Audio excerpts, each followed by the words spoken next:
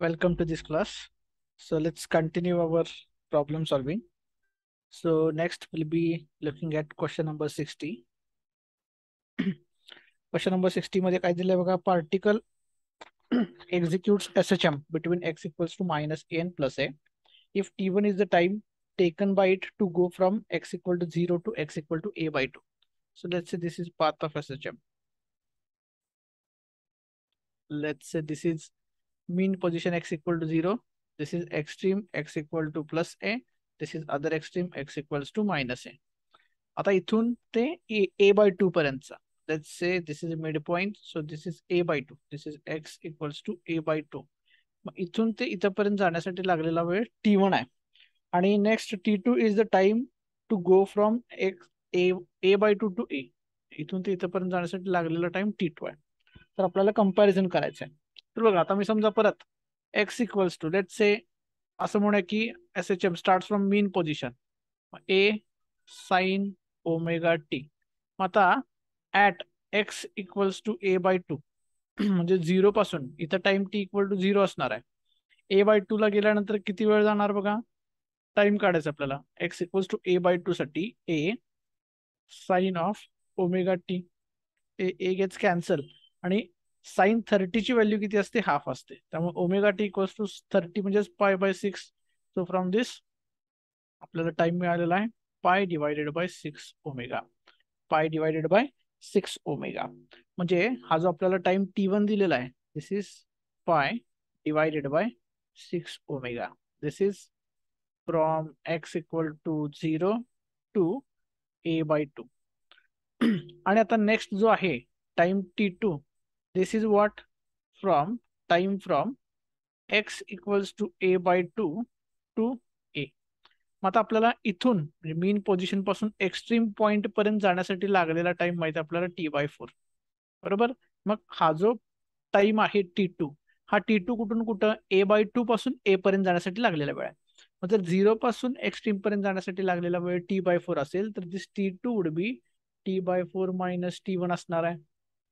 आणि आता टी म्हणजे टाइम पिरियड. टाइम पिरियडचा फॉर्म्युला माहिती आहे आपल्याला, 2 पाय डिवायडेड बाय हे 4 डिनॉमिनेटर मध्ये omega minus this is what pi by 6 omega मिळालेला आपल्याला. So this is 1/2.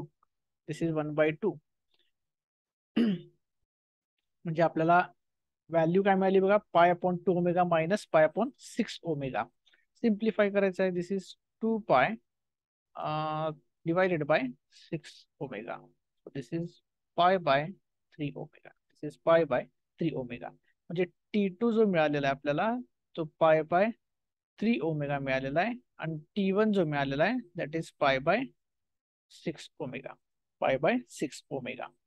आणि बघा मग आपल्याला टोटल जे मिळालेलं आता याच्यात कंपॅरिझन करायचं आहे. मग याच्या कंपॅरिझन मध्ये आपल्याला t2 जे आहे, t2 is greater than t1. t2 is greater than t1 म्हणजे काय, सिंपल SHM चं डिस्प्लेसमेंटचं इक्वेशन वापरायचं, टाइम कंपॅरिझन आहे त्यामुळे x equals to a sine omega T वापरलेला आहे. आणि देन सॉल्व इट. त्याच्यानुसार तुम्हाला काय मिळेल, आन्सर मिळेल. Next 61. A particle oscillates simple harmonically along a straight line with period 8 second, amplitude 8√2. It starts from mean position. Starts from mean position म्हणजे x equals to a sin omega T. हे पहिल्यांदा लिहून घेतलं. Omega आणि ए ची value आपल्याला दिली आहे. Then the ratio of the distances travelled bye it in second second and first second. Second second म्हणजेच काय बघा, let's call this age distance in second second equals to x at T equals to 2 म्हणजे 2 सेकंदात जेवढे distance cover होणार आहे minus x at T equals to 1. आणि distance travelled in first second is equals to x at T equals to 1 minus x at T equal to 0. म्हणजे पहिला second म्हणजे time T equal to 0 पासून 1 पर्यंत, दुसरा second म्हणजे time T equal to 1 पासून 2 पर्यंत. बरोबर. मग आता याच्यावरून आपल्याला फाइंड आउट करायचं आहे. मग ए आपल्याला अँप्लिट्यूड दिलेला आहे 8√2 साइन ऑफ ओमेगाची व्हॅल्यू माहिती आहे 2 पाय divided by T. T is 8 times T. मग हे काय येणार बघा, हे 8√2 कॉमन घेऊया आपण. साइन ऑफ हे काय येणार अँगल, हा अँगल सिम्प्लिफाय केला pi by 4 multiplied by 2 minus sign of π/4 multiplied by t equals to 1 put केलं. काय येणार ह्याला सॉल्व्ह केल्यानंतर दिस is 8√2 sign this is π/2 sign π/2 is what 1 आणि हा sign π/4 is 1/√2. So this is 1 minus 1/√2. 1 minus 1/√2. आणि इकडे जर फाइंड आउट केला तर आता हे फाइंड आउट केलं आपण इथं हेच इथं आहे time t equals to 1 time t equals to 1. So this is 8√2 into bracket 1/√2 minus हे 0 आहे minus 0. सिम्प्लिफाय करा. So this is 8√2 into bracket √2 minus 1 divided by √2 आणि इकडं 8√2 मल्टिप्लाइड बाय 1/√2. मग आपल्याला रेशो कोणाचा विचारलेला आहे distance travelled by second first second म्हणजे S2 डिवायडेड बाय S1 हा रेशो विचारलेला आहे. मग 8√2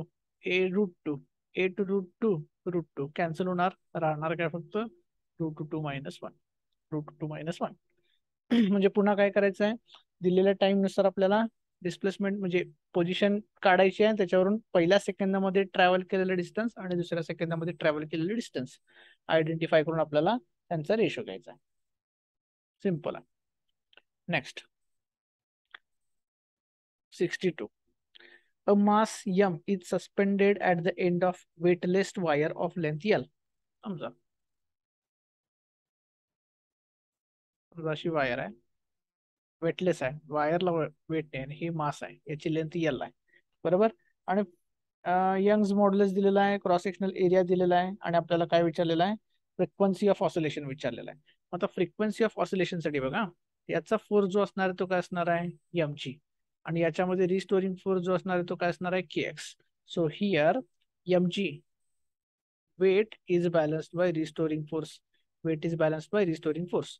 मग आपल्याला काय फाइंड आउट करायचं फ्रिक्वेन्सी. मग फ्रिक्वेन्सीसाठी आपल्याला अँग्युलर फ्रिक्वेन्सी काढता येते. अँग्युलर फ्रिक्वेन्सीचा फॉर्म्युला काय K divided by M equals to omega square असतं आणि या एक्सप्रेशन वरून K डिवायडेड बाय M ची जर व्हॅल्यू फाइंड आउट केलात तर that is G divided by X that is G divided by X बरोबर. मग आता G डिवायडेड बाय X ची व्हॅल्यू कशी फाइंड आउट करायची तर आपल्याला माहित आहे स्ट्रेन इक्वल्स टू किंवा Young's modulus equals to stress is force divided by area divided by strain जर एक्सटेन्शन कारण हे एक्स जे आहे ते काय आहे मीन पोझिशन पासून एक्सटेन्शन आहे. So x is our extension divided by original length L म्हणजे stress divided by strain equals to दिस. आपल्याला इथं कोणाची व्हॅल्यू पाहिजे G/X. सो G/X ची व्हॅल्यू जर फाइंड आउट केला तर G/X इक्वल्स टू काय मिळणार आपल्याला AY divided by ML. So आपल्याला फायनली एक्सप्रेशन काय मिळालं omega square equals to AY upon ML.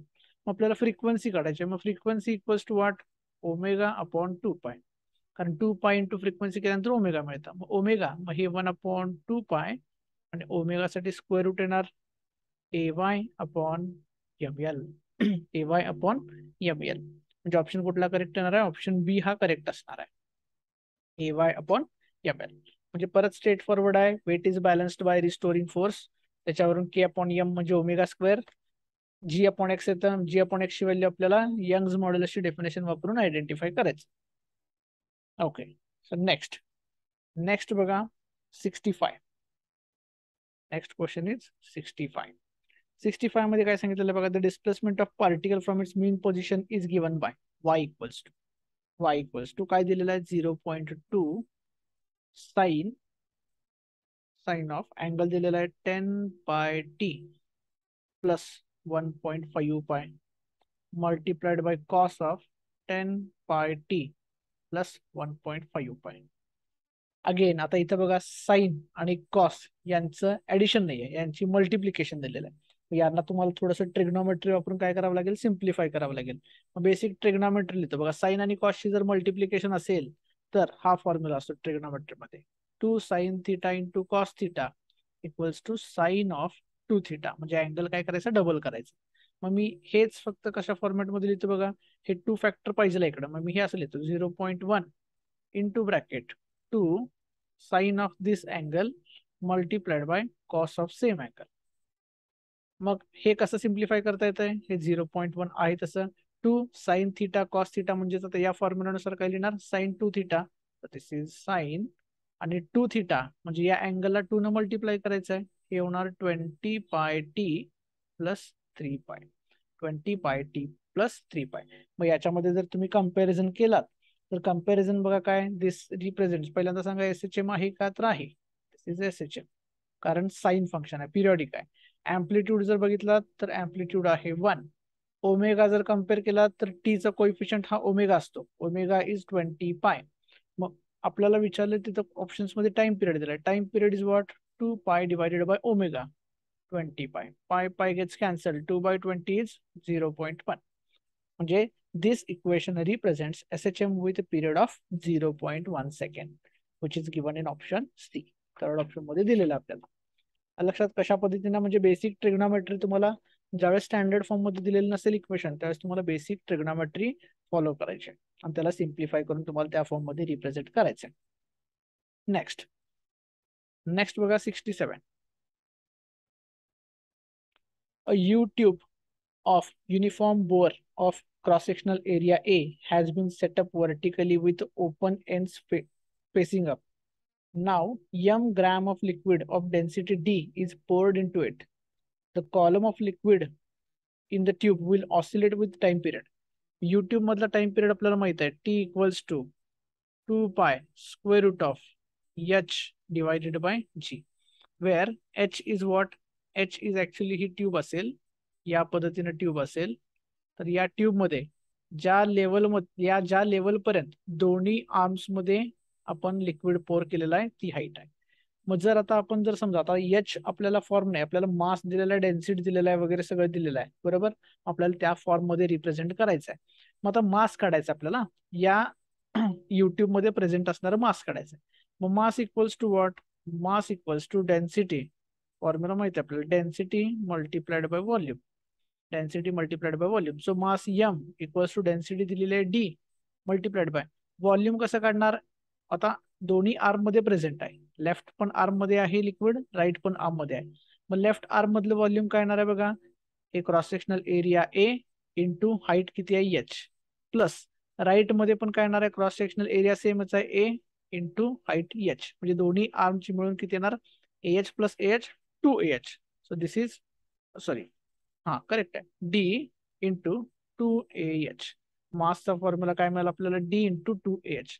आपल्याला इथे H फक्त रिप्लेस करायचं या फॉर्म्युलामध्ये. मग H इक्वल्स टू काय मिळालं आपल्याला, m divided by 2AD, 2AD. मग त्याच्यावरून टाइम पिरियडचा फॉर्म्युला काय झाला, 2 pi square route of H च्या ठिकाणी वापरा m डिवायडेड बाय 2AD आणि डिनॉमिनेटर मध्ये GM. टाइम पिरियड झाला 2 पाय स्क्वेअर रूट मध्ये m divided by 2ADG, 2 times ADG, म्हणजे ऑप्शन बी इज करेक्ट. लक्षात, म्हणजे त्यासाठी आपण ही स्पेशल केस पण आपण सिनॉप्सिस मध्ये बघितलेली युट्यूब मध्ये, how it oscillates and what is the time period. Okay, so next 68 बघा. 68 मध्ये काय दिलेलं आहे, next question. Two particles P and Q starts from the origin and execute simple harmonic motions along X with the same amplitude but the periods 3 seconds. पहिल्याचा period जो आहे तो 3 आहे आणि दुसऱ्याचा पिरियड जो आहे तो किती आहे 6 सेकंड आहे.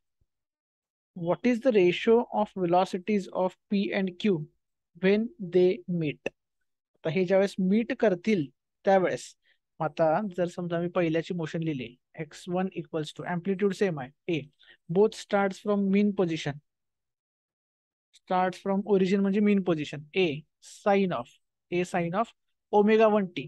आता इथं ओमेगा 1 ची व्हॅल्यू असणार आहे ती 2 पाय डिवायडेड बाय टाइम 3 आणि ओमेगा 2 ची व्हॅल्यू असणार आहे 2 पाय divided by 6. So let's right this here 2 pi by 3 times t. आणि x2 जर लिहिलं मी, amplitude is same sign of, आता हे काय होणार आहे pi by 3 times T, pi by 3 times T बरोबर. मग याच्यावरून आपण वेलॉसिटी लिहू शकतो. पण पुढे कंडिशन काय विचारलेलं, what is the ratio of the वेलॉसिटीज of P and Q when they meet. मग मीट म्हणजेच काय, x1 आणि x2, कारण दोघांची स्टार्टिंग पोझिशन सेम आहे ओरिजिन, आणि मीट म्हणजे दोघांची डिस्प्लेसमेंट किंवा पोझिशन जी आहे ती सेम पाहिजे. मग x1 इक्वल्स टू x2 जर केलात तर त्याच्यावरून तुम्हाला एक्सप्रेशन काय मिळतं बघा, sign 2π/3 times T equals to sign π/3 times T. मग याला सिम्प्लिफाय कसं करायचं बघा. हे ट्रिग्नोमेट्रिक इक्वेशन सॉल्व्ह कसं करायचं, याला मी असं लिहू शकतो. कारण इथं π/3 टाइम्स टी आहे, इथं पण π/3 टाइम्स टी चा डबल आहे. So this is twice of π/3 times किंवा πt/3 equals to sign of πt/3. मग हा साइन 2θ डबल अँगलचा फॉर्म्युला वापरला तर 2 साइन थीटा, थीटा म्हणजे आता इथं πt/3 into cos πt/3 equals to right hand side as it is sin πt/3. So sin πt/3 sin πt/3 gets cancelled. हे half होणार, त्यामुळे πt/3 याची व्हॅल्यू मिळणार आहे आपल्याला. किती मिळणार आहे बघा, किंवा आहे तसं जरी ठेवलात तुम्ही, एनिवे कसंही करू शकता आपण तुम्ही. cos πt/3 ची व्हॅल्यू हाफ, मग cos 60 ची व्हॅल्यू हाफ असते. 60 इज व्हॉट, 60 इज π/3. तर याच्यावरून आपल्याला टाइम जे मिळणार आहे ते किती मिळणार आहे, 1. टाइम मिळणार ते 1. मग आता जाऊन आपल्याला काय करायचं, त्याच्या व्हेलॉसिटीज फाइंड आउट करायचे, कारण व्हेलॉसिटीचा रेशो पाहिजे ऍट दिस टाइम नाव, बरोबर. मग पहिला v1 इक्वल्स टू, इथं ए साईनचा होणार कॉस टीचा, हा जो मल्टिप्लाइंग फॅक्टर आहे तो मल्टिप्लाय होणार. So this is a multiplied by 2π/3 cos of 2πt/3. आणि v2 घेतलात ए मल्टिप्लाइड बाय, इथं मल्टिप्लाइंग कॉन्स्टंट असणार आहे π/3, अगेन कॉस πt/3 πt/3. आता आपल्याला कोणाचा रेशो काढायचा आहे, ratio of velocities of P N Q म्हणजे v1 आणि v2 चा रेशो काढायचा आहे. सो v1/v2 जर केलात तर बघा हे ए कॅन्सल होणार, यांचा रेशो घेतल्यानंतर π/3 π/3 π/3 π/3 कॅन्सल, वर राहणार आहे 2 2 इंटू कॉस ऑफ टाइम किती मिळालेला आहे, when they meet time equals to 1 मिळालेला आहे. मग टाइमची टी ची व्हॅल्यू 1 पुट केली. So this is 2π/3 divided by cos of T ची व्हॅल्यू पुट केलात π/3.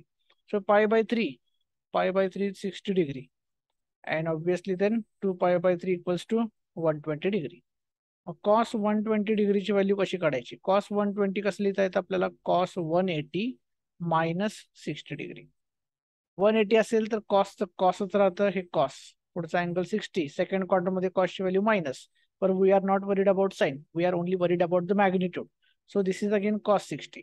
सो म्हणजे न्यूमरेटर मध्ये पण कॉस 60, डिनॉमिनेटर मध्ये पण cos 60, magnitude wise gates cancelled.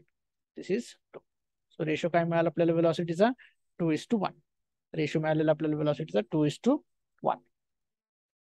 म्हणजे या पद्धतीने पहिल्यांदा आपण काय केलं, x1 x2 डिफाईन केलं, t1 t2 वापरलं. त्यासाठी स्टार्टिंग फ्रॉम मीन पोझिशन आहे म्हणून दोन्हीमध्ये साइन वापरायचा. v1 v2 आपण लगेच काढून घेऊ शकतो, पण आपल्याला कंडिशन पुढे जाऊन विचारलेलं आहे व्हेन दे मीट म्हणजे position same. So x1 equals to x2 put करा, त्याच्यावरून तुम्हाला करस्पॉन्डिंग टाइम मिळेल at which they are going to meet. तो टाइम आलेल्या व्हेलॉसिटीज मध्ये पुट केला तर तुम्हाला व्हेलॉसिटीचा रेशो मिळेल. That's it. नेक्स्ट बघा 70. नेक्स्ट क्वेश्चन बघा 70. A coin is placed on horizontal platform which undergoes vertical simple harmonic motion of angular frequency omega. The amplitude of oscillation is gradually increased. The coin will lose contact with the platform for the first time when, आता कधी होणार आहे coin, हे आपण similar example बघितलेलं आहे. when this weight of coin will become restoring force, maximum restoring force. kx हा restoring force असतो, पण it will become maximum at x equals to a. म्हणजे ऍक्च्युली वेट पेक्षा जर तुमचा रिस्टोरिंग फोर्स जर जास्त झाला, which is towards mean position, then कॉइनचा जो काही प्लॅटफॉर्म बरोबर कॉन्टॅक्ट आहे तो काय होणार आहे, लूज होणार आहे. आणि तो मॅक्सिमम कधी होणार मग, at extreme position x equal to a, कारण that is the only maximum possible value of x. So याच्यावरून आपल्याला काय करता येईल, अँप्लिट्यूड काढता येईल. Amplitude equals to mg/k. mg/k. मग आता k/m माहिती आपल्याला, omega square. So this is nothing but what, g/ओमेगा square. So for an amplitude, so contact जो आहे तो ऑफ होण्याची शक्यता कधी आहे, Wien it's amplitude is of the order g/ओमेगा square. ज्यावेळेस त्या SHM चं मॅग्निट्यूड g/ओमेगा स्क्वेअर होईल, then it may lose contact with the platform. Similar example आपण ऑलरेडी बघितलेलं आहे. नेक्स्ट एक्झाम्पल बघा 72. Next example 72. A particle moves along x-axis according to the law. x equals to a sin square दिलेला आता a sin square omega t minus pi by 4 What is the amplitude of the motion of the particle? Amplitude काय विचारलेला आहे तर amplitude कसं काढायचं sign स्क्वेअरचा formula सांगितलेला आहे मी तुम्हाला दिस इज a इथं फॉर्म्युला लिहितो परत basic trigonometry sine square theta equals to 1 minus cos 2 theta divided by 2. So I'm going to write this. Sin square theta 1 minus cos याचा डबल अँगल करायचा 2 omega t minus pi by 2 divided by 2 आपल्याला विचारले amplitude. So I can write this separately. A by 2 minus a by 2 cos of 2 omega t minus pi by 2. आता याचं amplitude काढताना this is not going to matter. का नाही करणार matter because this is constant term amplitude कोणाचं काढायचं असतं amplitude कोणाचं काढू शकतो आपण which is periodic in nature periodic nature कोणाचा आहे कोसाइनचा आहे फक्त कॉस आहे मग याचं एम्प्लिट्यूड इथं आहे ऑलरेडी हे काय रिप्रेझेंट करतं मीन पोझिशन रिप्रेझेंट करतं म्हणजे ऍक्च्युअली जो मीन पोझिशन आहे that is not going to oscillate about x equal to 0 it will be oscillating about x equals to a by 2 म्हणजे x equal to a by 2 च्या about याचं oscillation असणार आहे समजा इथं ओरिजिन असेल इथं एम्प्लिट्यूड a by 2 आहे आणि इथं a आहे so it will keep oscillating between this like दिस लक्षात त्यामुळं amplitude depends on periodic function not a constant function so periodic फंक्शनचा जो काही कोइफिशियंट आहे multiplying that is your amplitude a by 2 तो इथं आन्सर असणार आहे तुमचं a by 2 नेक्स्ट 73 क्वेश्चन मध्ये थोडंसं प्रिंटिंग मिस्टेक आहे जस्ट नोट दिस डाऊन 73 मध्ये y2 जी आहे so y2 should in fact B 5 times note this down तुम्हाला सॉल्व करायचं एक्झाम्पल 3 पाय T plus route 3 times cos of पाय टी झालेला आहे मेक दिस अँगल सेम 3 पाय T so make this correction this is the correction instead of पाय T take 3 पाय T that's it. Apart from that, I have told you how to solve this question. So याचं amplitude फक्त काढून दाखवतो. Amplitude is what? Sin आणि cos असेल तर square root of a1 square म्हणजे याचा square first एम्प्लिट्यूडचा square plus 5 route 3 याचा स्क्वेअर सॉल्व करा याचा आन्सर तुम्हाला 10 मिळेल आणि फर्स्ट एम्प्लिट्यूड जर ऑब्झर्व केला तर first amplitude is 10 so ratio of एम्प्लिट्यूड्स is actually 1 so इथं एम्प्लिट्यूडचा रेशो m इक्वल्स टू 1 आहे n इक्वल्स टू तुम्ही आयडेंटिफाय करू शकता m इथं सॉरी टाइम पिरियड जो आहे तो तुम्ही आयडेंटिफाय करा त्याच्यावरून तुम्हाला आन्सर फाइंड आउट करता येईल so try it out just make that correction next example consider करा 77 A particle performs SHM with amplitude 25 centimeter and period 3 minimum time required for it to move between 2 points 12.5 centimeter on either side of the mean position. बघा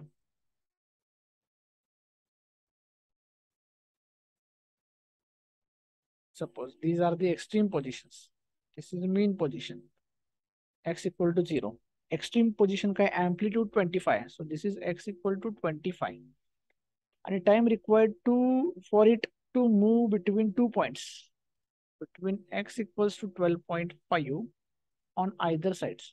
So either side म्हणजे -12.5 बरोबर minimum time विचारलेला आहे मग minimum time म्हणजे काय समजा इथून जर सुरुवात केली तर इकडे जाणार पहिल्यांदा इथं देन एक्स्ट्रीम अगेन इथं then again centre and then this extreme this is not minimum time त्याच्यापेक्षा आपण काय करू शकतो समजा असं आपण कन्सिडर केलं की particle starts oscillating from extreme position so it will come at first this mean this so this will be the minimum so here particle is starting from extreme position so इथं आपण SHM ची motion काय घेणार आहे end point पासून सुरुवात केली असेल तर a cos of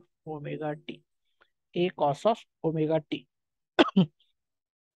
time period दिलेला आपल्याला बरोबर 3 सेकंड वगैरे दिले ते नंतर वापरू शकतो आपण इथं a ची व्हॅल्यू किंवा समजा टाइम पिरियड काढून घेऊया ओमेगाची व्हॅल्यू काय असणार आहे 2 पाय डिवायडेड बाय 3 असणार आहे बरोबर. मग हे इक्वेशन काय येणार आहे, ए अँप्लिट्यूड माहिती आहे आपल्याला 25 कॉस ऑफ 2π/3 टाइम्स टी. आता एकदा काय करायचं, इथं समजा टी वन टाइमला एक्स पोझिशन किती आहे 12.5 आणि T2 ला -12.5. So from first condition x 12.5 equals to 25 cos of 2π/3 times t. 2π/3 times t. So from this I get cos of 2π/3 times t equals to half.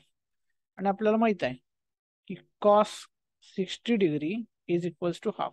म्हणजे याच्यावरून आपल्याला हा जो अँगल आहे 2π/3 टाइम्स टी इक्वल्स टू 60 म्हणजेच π/3. 60 म्हणजेच किती π/3. π/3 cancel. So I get t equals to half. t equals to half. So this t equals to what? First position is equal corresponding to t equals to half.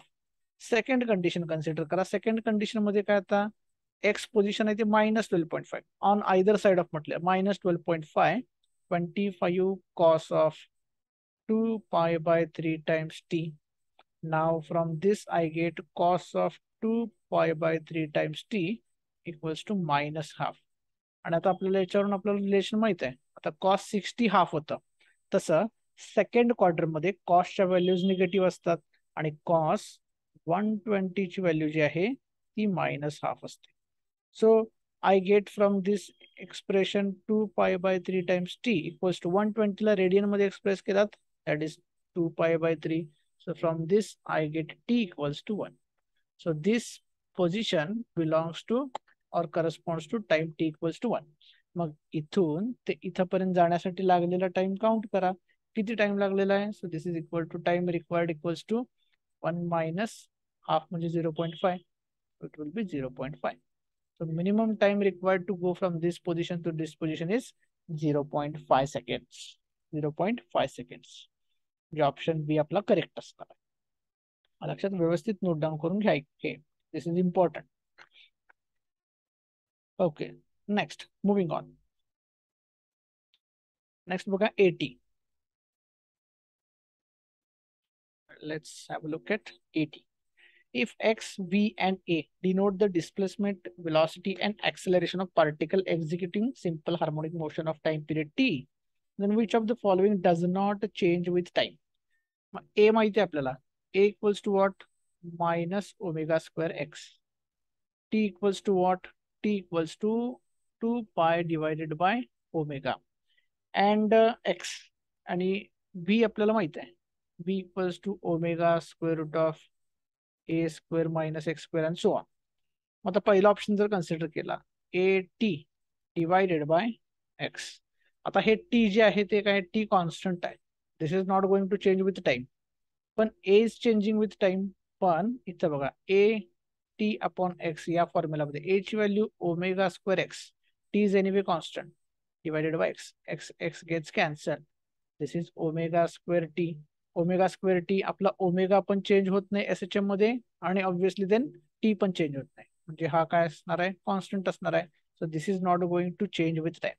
So first option is correct.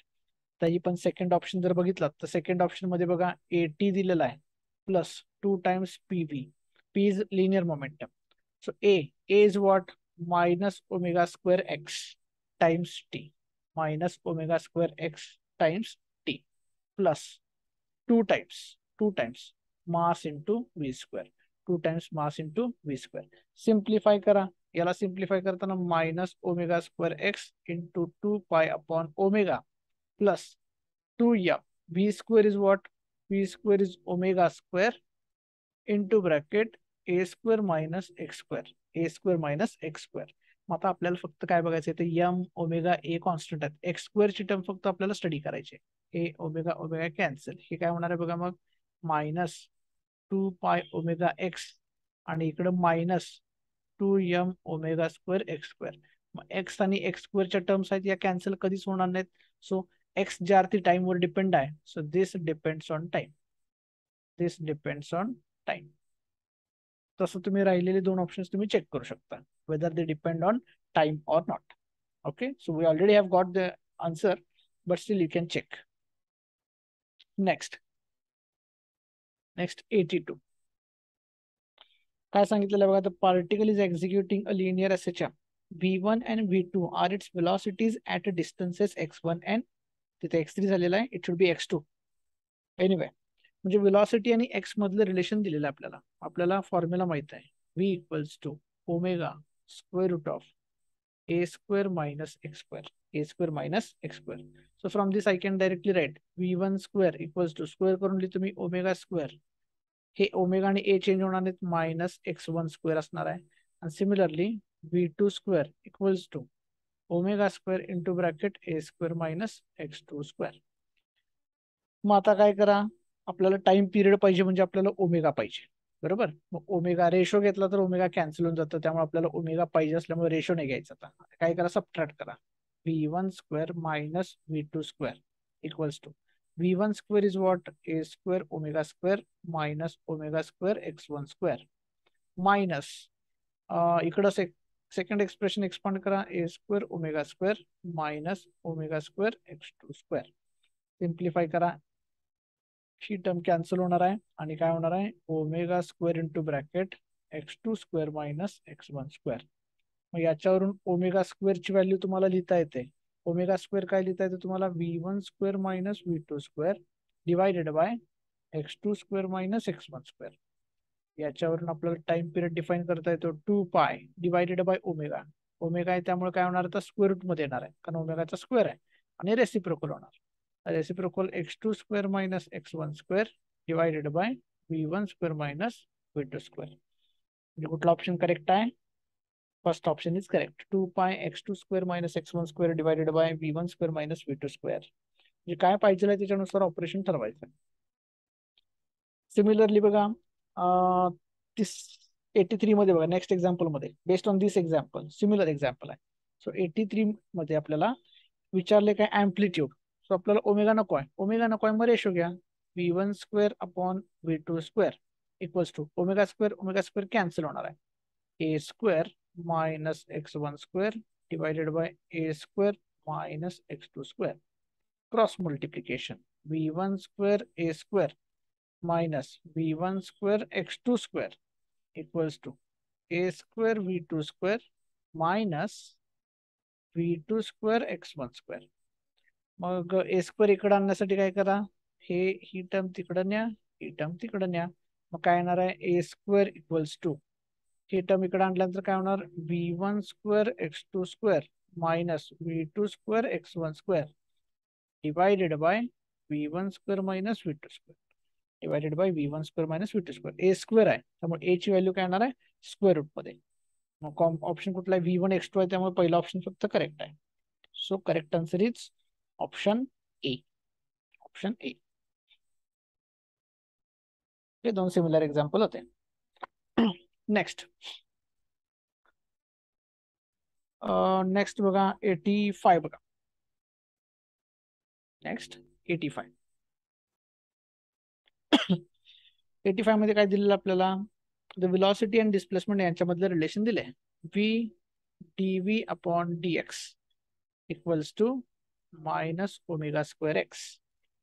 आणि आपल्याला v चं expression find out करायचं आहे. हे बघा differential equation तुम्हाला solve करता आलं पाहिजे. आता डिफरन्शियल इक्वेशन सॉल्व्ह कसं करायचं बघा, व्हेरिएबल कुठला आहे v, so v dv, v असणारे सगळे व्हेरिएबल एका साईडला, दुसरा व्हेरिएबल x आहे, x असणारे सगळे दुसऱ्या बाजूला, omega square x dx. Integrate करा, इंटिग्रेट इंटिग्रेट प्लस कॉन्स्टंट येणार इथं, v चं integration v square upon 2 equals to minus omega square constant x integration x square upon 2 plus constant of integration C. Constant घ्यायला विसरायचं नाही. मग आता हा constant काढायचं कसं, त्याच्यासाठी कंडिशन दिलेली आहे, initial condition at x equals to 0 v equals to v not दिलेला आहे. पुट करा v ची value v not, so it will become v not square upon 2 equals to x ची व्हॅल्यू 0, 0 चा square is 0 plus c. So from this c ची value आपल्याला काय मिळाली, v नॉट स्क्वेअर अपॉन 2.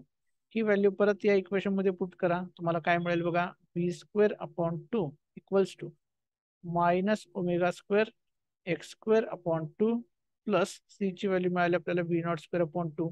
2 सगळीकडे काढून टाका, आपल्याला काय मिळेल, व्ही इक्वल्स टू पाहिजे आहे, स्क्वेअर रूट घ्या, स्क्वेअर रूट मध्ये 2 गेलेला, आता V not square minus omega square x square minus omega square x square. So कुठला ऑप्शन करेक्ट येणार आहे, ऑप्शन बी इज करेक्ट. म्हणजे डिफरन्शियल इक्वेशन सॉल्व्ह करायचं फक्त आणि प्रॉपर इनिशियल कंडिशन आपल्याला यूज करायचे. डिफरन्शियल इक्वेशन सॉल्व्ह करताना काय करायचं, जे डेरिव्हेटिव्ह दिलेलं आहे ते जे दोन व्हेरिएबल आहेत ते दोन्ही व्हेरिएबल सेपरेट करायचे आणि सेपरेट करून त्यांना इंटिग्रेट करायचे. इंटिग्रेशन केल्यानंतर कॉन्स्टंट ऑफ इंटिग्रेशन घ्यायला विसरायचं नाही आणि तो कॉन्स्टंट तुम्हाला दिलेल्या इनिशियल कंडिशन वरून तुम्हाला डिटरमाइन करायचा. Okay, next moving on. 87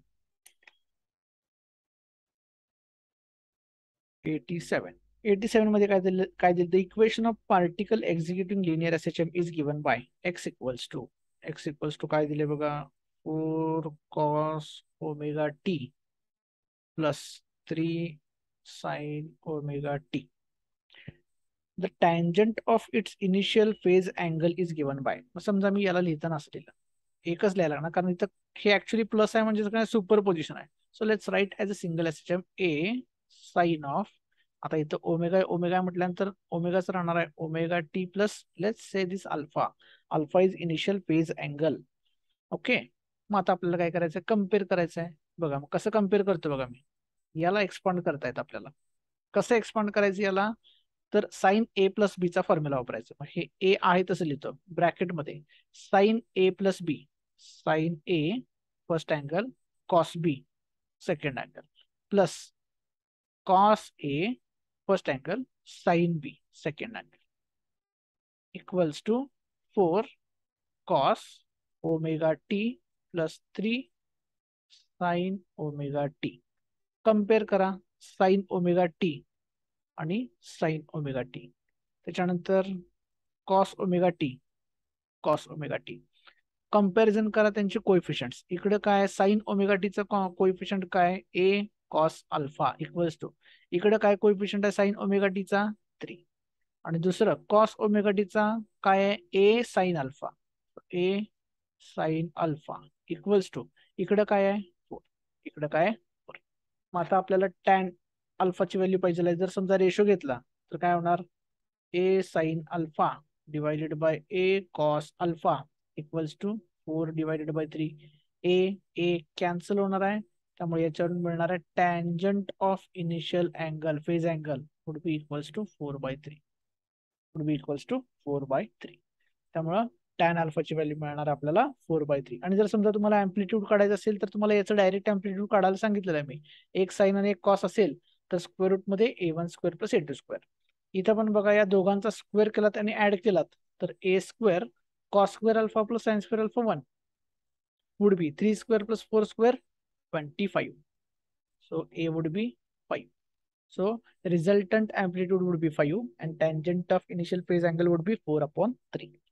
हे आपल्याला फाइंड आउट करता येतं. अगेन म्हणजे इथं काय तुम्हाला ट्रिग्नोमेट्री म्हणजे rather than knowing SHM you should know trigonometry very well. Next बघा,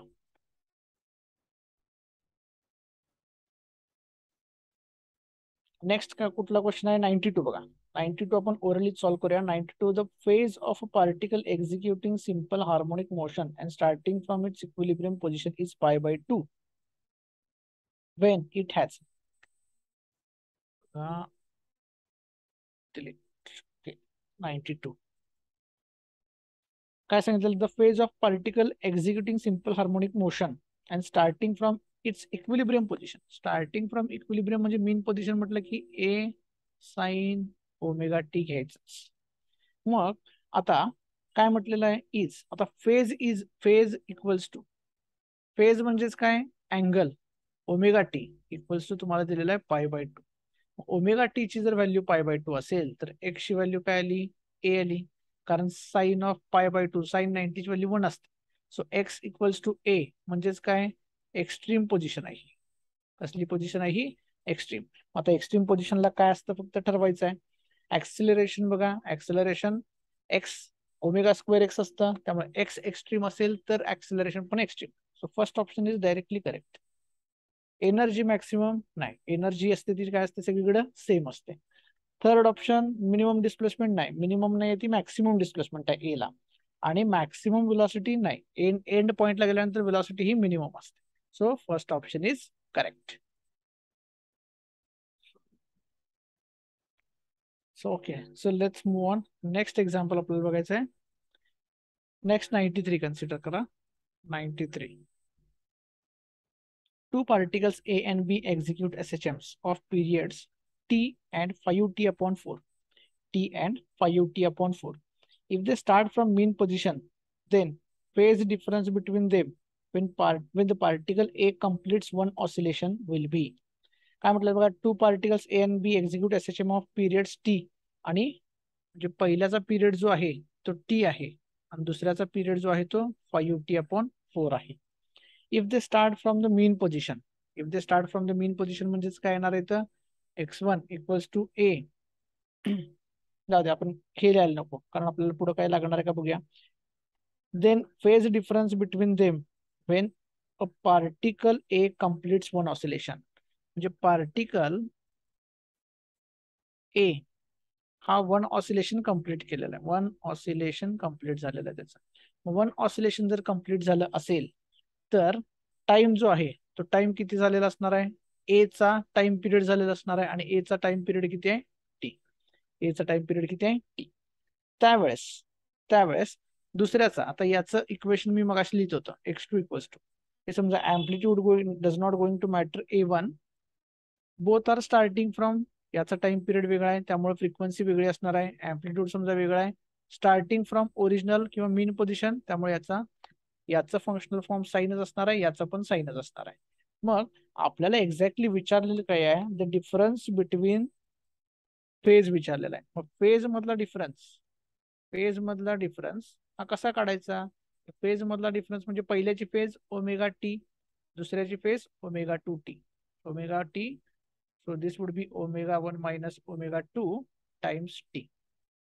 मग पहिल्याचा ओमेगा 1 माहिती आपल्याला काय आहे, तो 2π डिवायडेड बाय टी आहे कारण टाइम पिरियड टी दिलेला आहे, आणि दुसऱ्याचा omega 2π divided by time period किती आहे 5t डिवायडेड बाय 4, म्हणजे असं आहे, म्हणजे 8π डिवायडेड बाय 5t आहे. बरोबर, म्हणजे इथं काय येणार आहे, दिस is equal to 2π divided by T minus 8π divided by 5t multiplied by time. Time किती आहे बघा, कारण पार्टिकल ए न एक ऑसिलेशन कंप्लीट केल्यानंतर, मग पार्टिकल ए एक ऑसिलेशन कंप्लीट करते, म्हणजे एक ऑसिलेशन कंप्लीट करण्यासाठी पार्टिकलला लागलेला टाइम ए ला किती असणार, त्याचा टाइम पिरियड तो टी दिलेला आहे. So this is T, this is T. So जर आता मी बघा 2π/t जर कॉमन काढलं तर दिस is 1 minus this is 4/5 multiplied by T. T T gates cancel, T gates cancel. काय येणार आहे 2π, आणि ह्याचा आन्सर किती येतं 1/5. दिस would be 2π/5, this would be 2π divided by 5. Okay, so straight forward example आहे. Just be careful. Phase difference, phase म्हणजे हा टोटल अँगल. इनिशियल फेज म्हटलं तर फक्त फाय किंवा ज्याला आपण अल्फा घेतो. फेज फक्त म्हटलं तर अँगल, साईनचा जो काय अँगल असेल किंवा कॉसचा जो काय अँगल असेल तर that entire angle is non age phase. So phase मधला difference is omega T minus omega T, आणि इथं ऑब्व्हियसली डिफरंट टाइम पिरियड्स आहेत त्यामुळे omega 1 minus omega 2 times T होणार आहे. Okay, so next last question बघूया आजच्या लेक्चरचा आपण, and then will stop. Further questions जे आहेत, so 96 onwards will continue from tomorrow's lecture. Okay, so the last question of the day, let's say 95 to 94 95, let's discuss both. 94 is straightforward, a sin omega t b cos omega t. sin cos असेल तर definitely super impose केले असतील तर will get SHM, आणि त्यांचा amplitude असणार ते square route of a square plus b square. So option B is correct. आणि 95, the particle is executing a linear SHM. What is the nature of graph between the velocity and displacement? So velocity and displacement चा ग्राफचं nature बघितलेलं आहे आपण. Expression हे असतं velocity equals to omega into square route मध्ये ए square minus x square, आणि याचं nature मी तुम्हाला काढून दाखवलेलं आहे. कसं असतं हे, V square equals to omega square into bracket A square minus x square. So if you right this, V square equals to A square omega square minus omega square x square. याला इकडं आणा, V square plus omega square x square equals to A square omega square. Divide करा, V square upon A omega bracket square plus omega square cancel, x square upon A square equals to 1. And this is the equation of ellipse. कारण ellipse equation काय असतं, x square upon A square plus y square upon B square equals to 1. आणि ह्या दोन गोष्टी आपण Y axis आणि x axis वर प्लॉट करणार आहोत. So this is equation of ellipse. So graph of velocity and displacement for SHM will be an ellipse. So option C is correct. So that's it for today's class. We'll continue next examples from tomorrow's lecture.